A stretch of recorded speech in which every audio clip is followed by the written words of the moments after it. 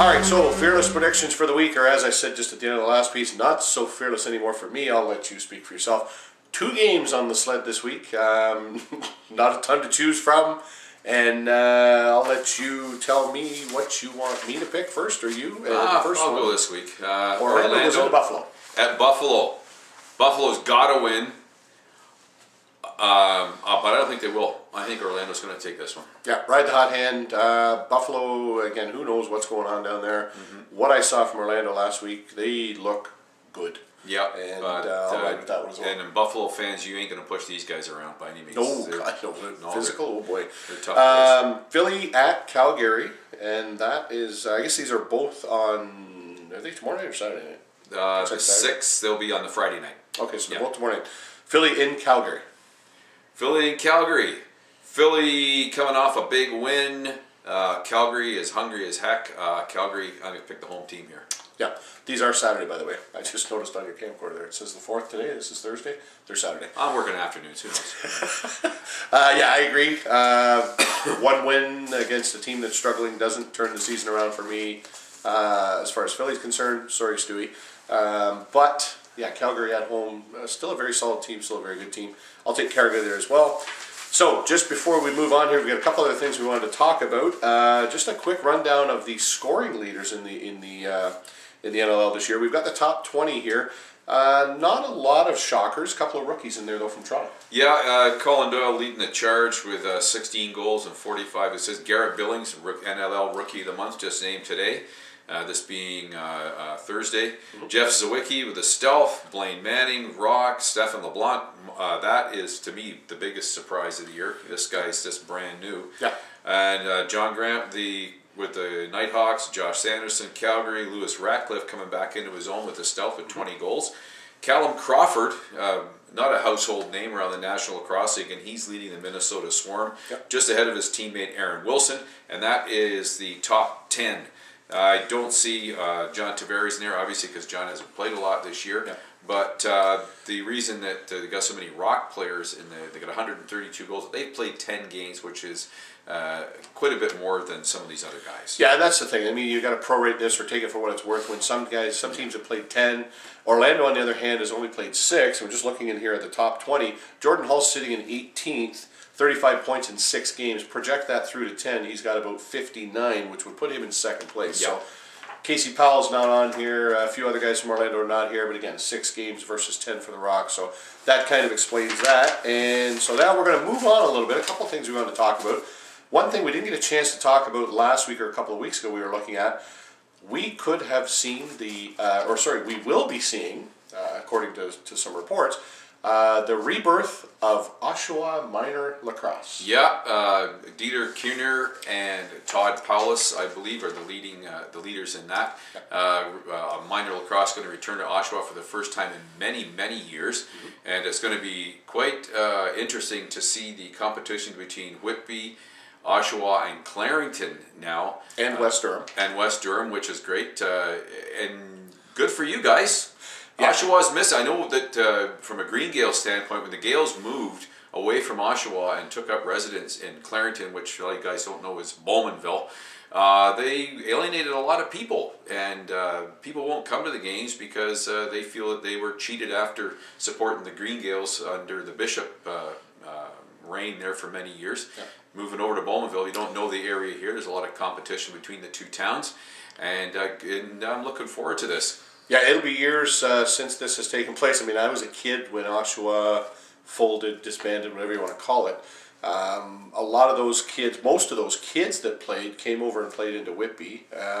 Clarington opened up. Some of them went back to Clarington. Now Oshawa's opening back up. I've said this all along. Being a guy from Whitby, I've lived in Whitby my whole life.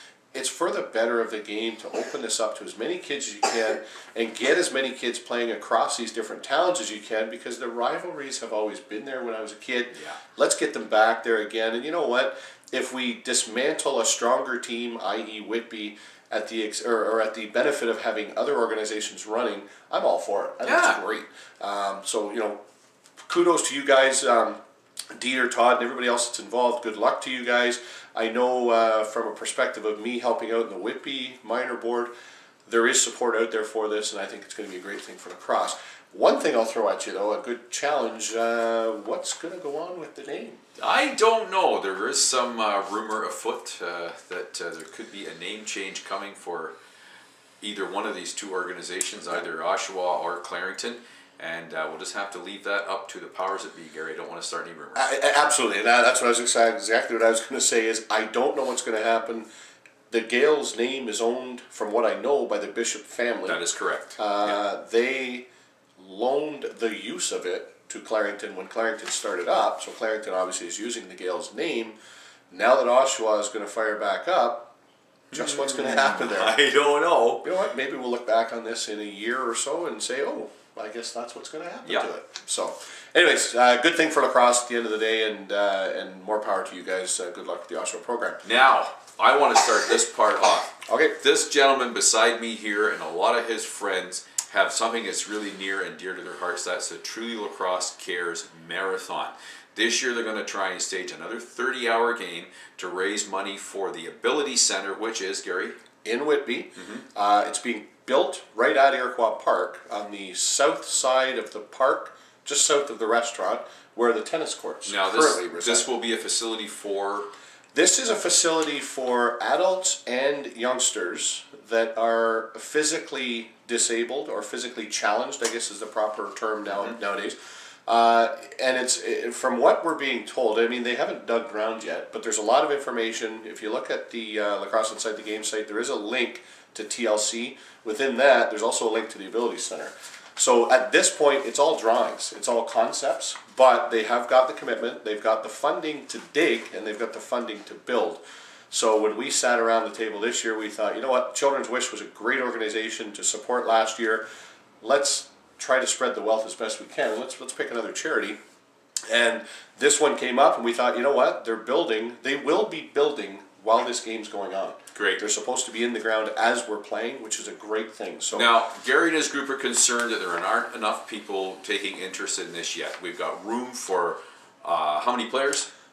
100. We had over 100 last year. And so far we don't have a lot of signups, and there has been a little bit of misinformation go up on the internet. People, you know, we're trying to do a good thing, but they didn't get all the dates and times right. So tell everybody out there now, Gary, dates and times for signups and how they can sign up. Well, we're at the stage basically. We've got, and I'm roughly giving you numbers here, we've got roughly 25, 30 people right now that are committed to playing.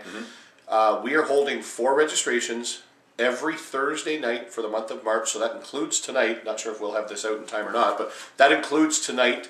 They're all 4 at Iroquois Park. They're in the main lobby of Iroquois Park, so as soon as you go through the front doors, we're going to be right smack dab there. $20 registration fee gets you into the game to play.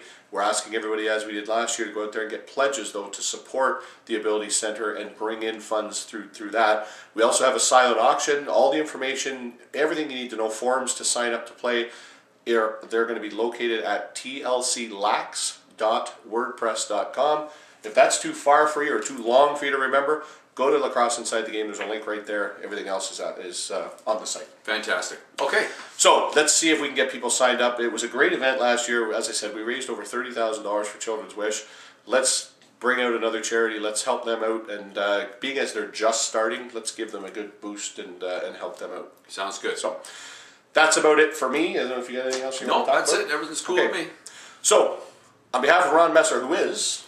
support your local lacrosse team. Summertime season coming up. The fans, the operators need you more than ever this year. With the economy the way it is, I can already hear from some of the operators having trouble getting sponsors. They need butts in the seats. Get out there. Your kind donation at the door in the form of your admission is greatly appreciated.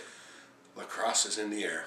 Gary Mark along with Ron Messer reminding everybody to stay safe, be good, keep your stick in the air.